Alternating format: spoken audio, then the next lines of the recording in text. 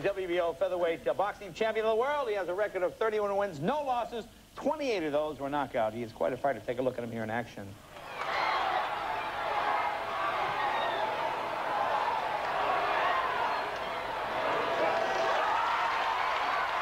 And he loves to make big entrances. Please welcome Prince Naseem Hamed.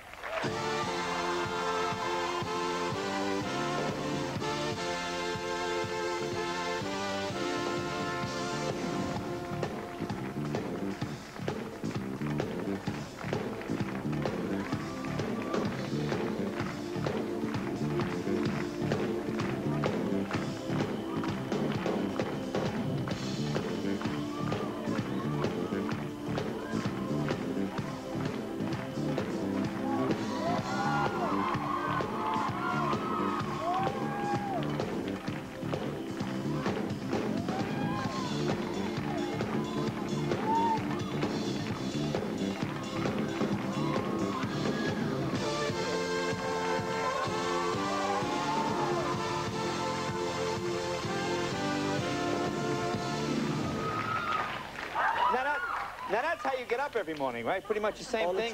Just get up the bedroom, go right in the bathroom, boom. Can I just say to Julia, I ain't got a problem with ants. You do I ain't got no problem with ants at all. I like ants. Well, that's fantastic. I think they're God's creatures, you know, and we love them. Can you do something about the smoke in there? That's their fault. I didn't even ask for the smoke. It looks like somehow I got it. Sorry, there's not enough smoke. But you know what? I'm thinking of taking up smoking. You know, one of those nights when everything's just all worthwhile. Now, we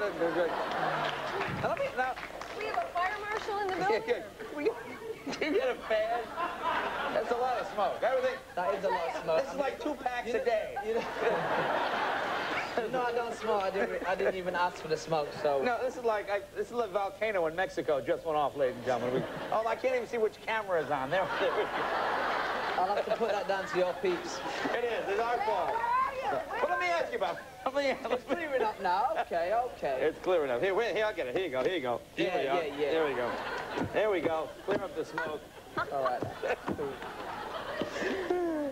Okay. Let me ask you about it. Now, what do people say? Do you ever get any does your mom, does she ever say the flashy, oh, keep it down, keep it down? Does she get a kick out of it? No, I think my mom really, really likes it. I mean, she's never said about the entrances being too flashy. She actually my parents like to get entertained just like all the crowd. Yeah. So, big family? I've got a great family. I'm very, very close. It's a stable family. I've got 4 brothers and 4 sisters. Wow. So where do you fit in? I'm the man in the middle. Right in the middle? Yeah. Now, man in the middle, doing the business. What's your background? Your dad is from where? Is it Yemen? My parents are from Yemen, the Middle East, yeah. Okay. Now, they go nuts in the Middle East for you, don't they? I mean, it's like huge... It's great to actually go to a country when you know everybody loves you and admire you, so it's great. The place is a very, very nice country. Everybody's down to earth there. It's really good. I can't think of any other fighters recently from the Middle East or even from the Arab world, really. Are there many? There is quite a few that have done quite good in the boxing career. But haven't been world champ like yourself, right? There has been a world champion. Yeah? There's a guy called Mustafa Hamshaw that did really well. Yeah. He lives in the States. He did really, really well. He boxed Hagler and all of them. Now, you were raised in England, right? So you were born in England, as obviously an English citizen. In Sheffield. And so where did you get into boxing? What made you go that way? Was your dad a fighter? I just lived up the road from a boxing club, and one day there was a lot of success coming out of the boxing club, a lot of talent. So I just went down one day and I found out and went in there, felt the vibe, and it was just for me, you know? Yeah. So it came natural to me, so I took it up, and I was winning national titles as an amateur all the time, and then I couldn't wait to turn professional at 18 and become the prince who I am, you know? Now, but you're not really a prince, right? Well, for me, really, I am a prince. I'm the prince of boxing, you know? I would say I'm the royalty of all the pack in the boxing game because I brought a sparkle into the game that there wasn't, you know? Right. Once my idol walked out the game, Ali, it wasn't like it is. Do you try to fasten yourself after Ali? Because Ali was great for the big entrances and and the poetry, and people didn't know what to make of it at first. You're the man. Yeah. I've got to give it Ali. I mean. Yeah. Have you met him?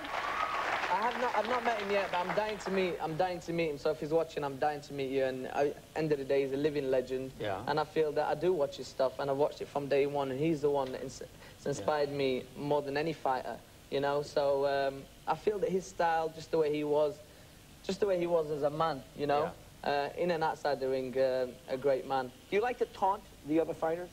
It seems like you a lot of people ask me if I taunt them or ridicule them or, you know, make them look a fool. It's just the way my style is. It happens. So that would be a yes.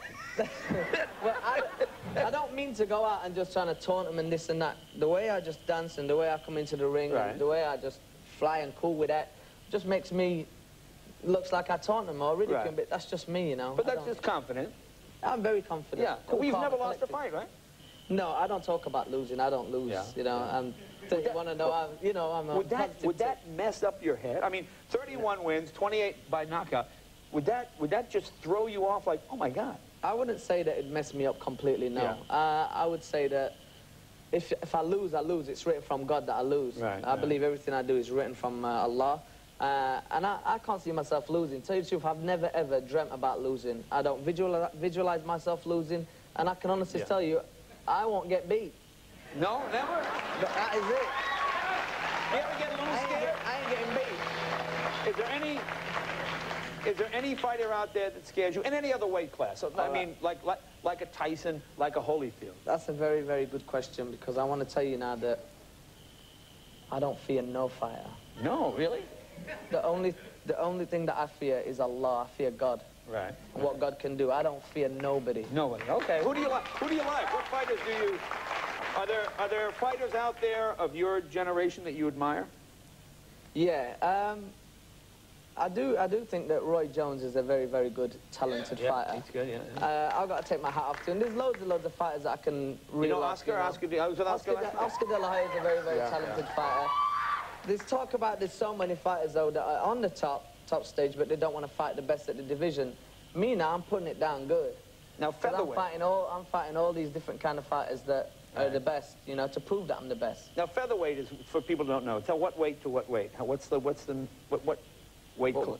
How many pounds? Oh, I'm 126. 126. That's what I fight at. So featherweight is 118 to what? 130? Something like that? No, featherweight's 126 bang on. Oh, okay. You know, but you start at strawweight. Okay. There's strawweight, and then it leads up another from strawweight to featherweight, and there's quite a few gaps between. So when do you fight next? I fight on March the 6th. Okay. Who are you fighting next? We haven't got a definite opponent yet. I do want to fight the WBC champion, who's another world champion. I'm into fighting world champions because I'm taking them all out. Right.